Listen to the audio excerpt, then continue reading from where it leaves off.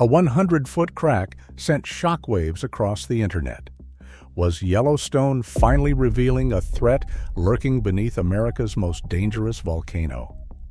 Headlines warned of disaster, yet scientists probing the real geology uncovered strange signs, bizarre minerals, powerful heat bursts, and unexplained seismic whispers inside the caldera. What if this fracture is not the danger, but the symptom of something far deeper waking up?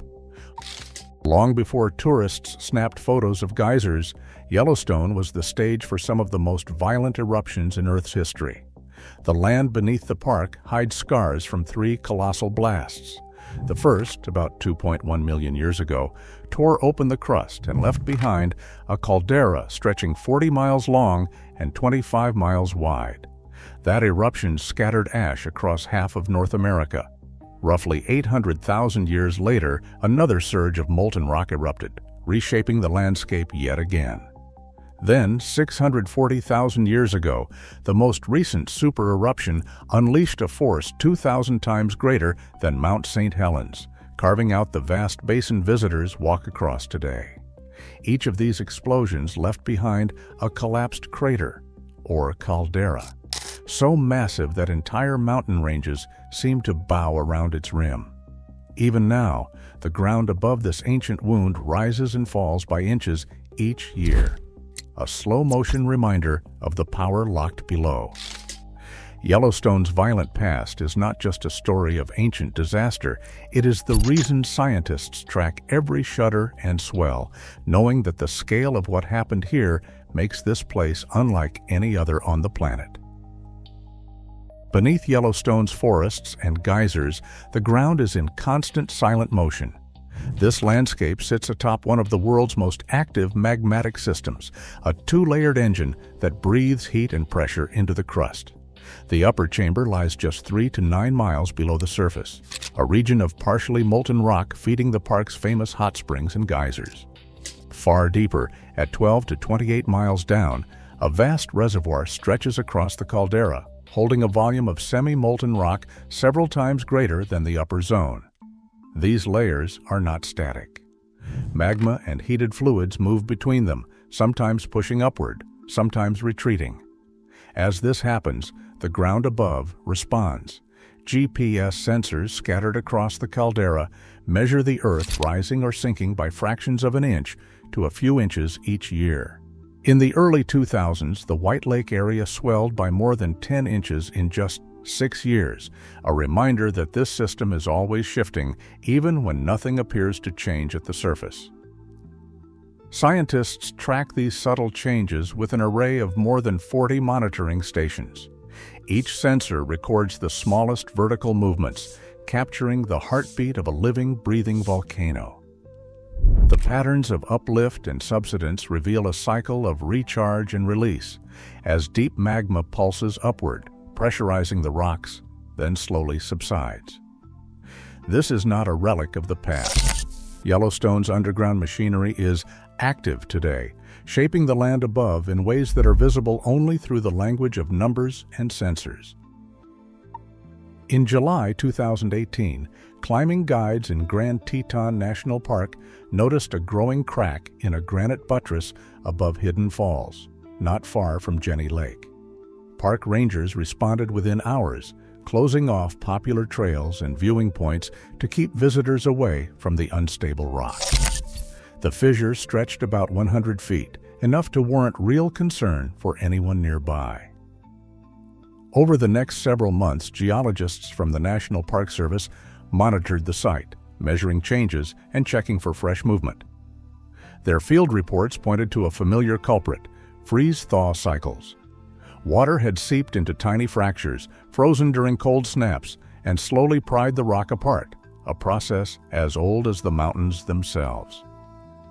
By November, a large section of the buttress finally broke away, crashing down just as the geologists predicted. But while the real event played out quietly in the Tetons, viral videos told a different story. Online headlines screamed of a 100-foot crack splitting open Yellowstone, warning of an impending supervolcano eruption. Some videos pasted NASA logos over the footage, adding fake warnings and dramatic narration. The panic spread quickly, fueled by social media algorithms and disaster-themed channels hungry for clicks. A National Park Service geologist traced the viral footage frame by frame, matching skyline, tree lines, and even the angle of summer sunlight to Grand Teton, 30 miles south of Yellowstone. Metadata from the original videos confirmed the date and location.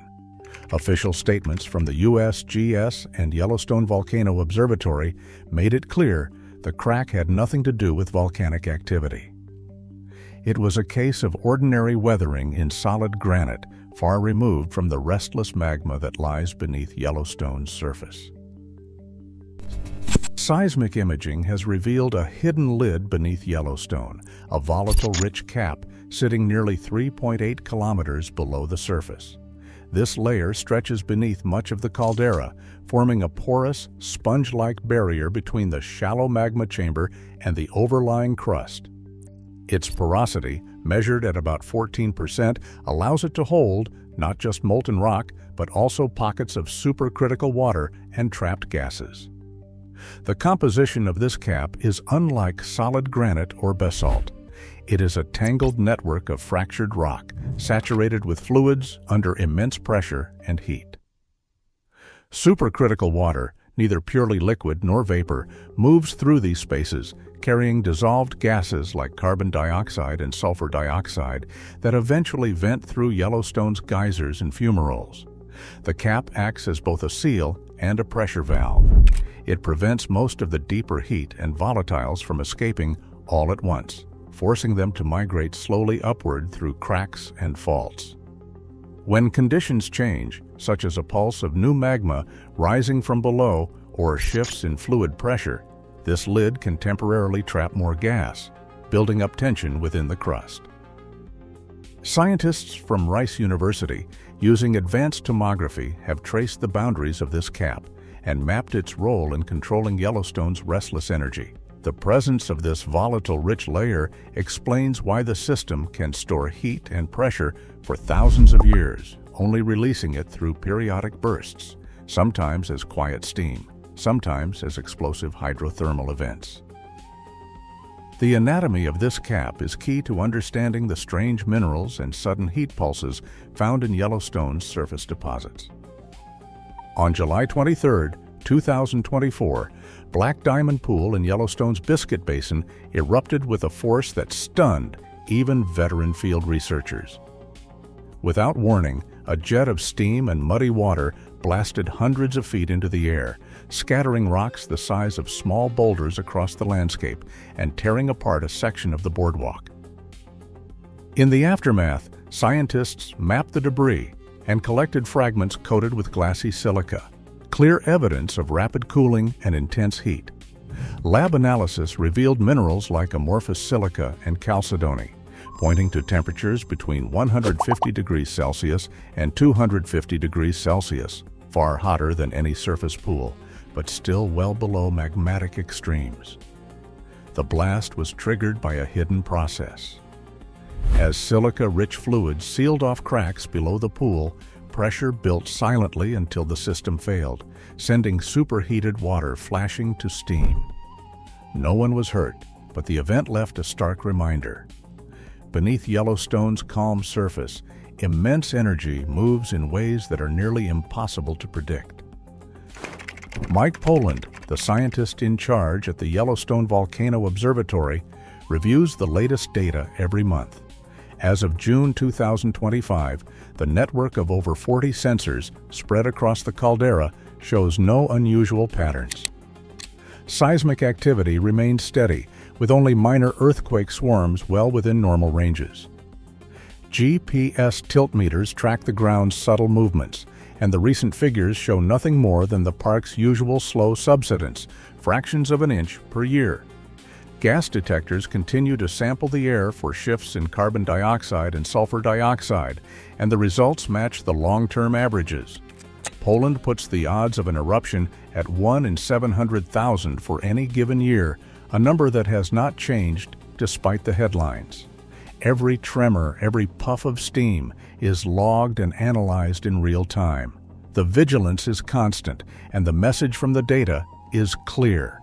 Yellowstone's underground engine is active, but quiet. There is no sign of impending unrest. Today, Yellowstone's magma chambers churn beneath a calm surface, while misinformation spreads faster than any eruption. As science races to keep pace with rumor, public vigilance matters more than ever.